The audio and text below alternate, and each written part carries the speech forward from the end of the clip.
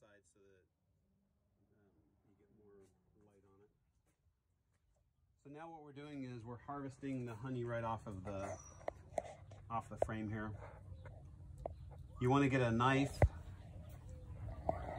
Now, don't get a real sharp knife or you're going to cut into your comb. This is actually a pre-framed, which means these were already here. I have some that aren't and some that are. And it makes it a lot easier to clean though, doesn't it? They're pre-framed. Otherwise, you take the whole comb with you and then it's just a mess.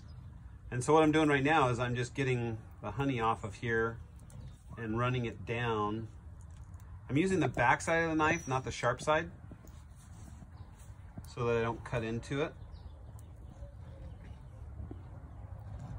And I'm getting most of it right now off of here like this. And then I'd say we've got quite a bit of honey on here. That's an understatement. You were asking how I separate all this stuff. If you look in the bucket's actually got a liner in there, like a pair of pantyhose, if you will. You know what those are like? No, actually. So tell me all about it. No, I saw the top of them on you there. Oh, okay. So, secret's out. So what'll happen is all this will go in the bucket.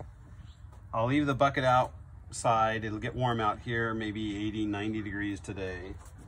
The honey will then separate from all the rest of the stuff. The rest of the stuff will float to the top. And so it does separate then? It'll separate, and then I can squeeze it out of the container as well. And then down here, I can open this up and the honey will pour out of there. So that's where we're headed with this, once I get all the honey out of all three of these frames. And then I can clean the frame. I can also take the comb here, and this is just wax, and then I can use it to make wax things like candles and what have you from there. Interesting. So that will be the next step with all this. So there's several steps in getting honey and processing honey and all that fun stuff. But that's it, guys. The nectar of the gods. We're going to be making mead out of some of this. That's why I needed to process it now. Nice. So we're going to make honey beer, if you will, and this is going to be fermented once we get that far.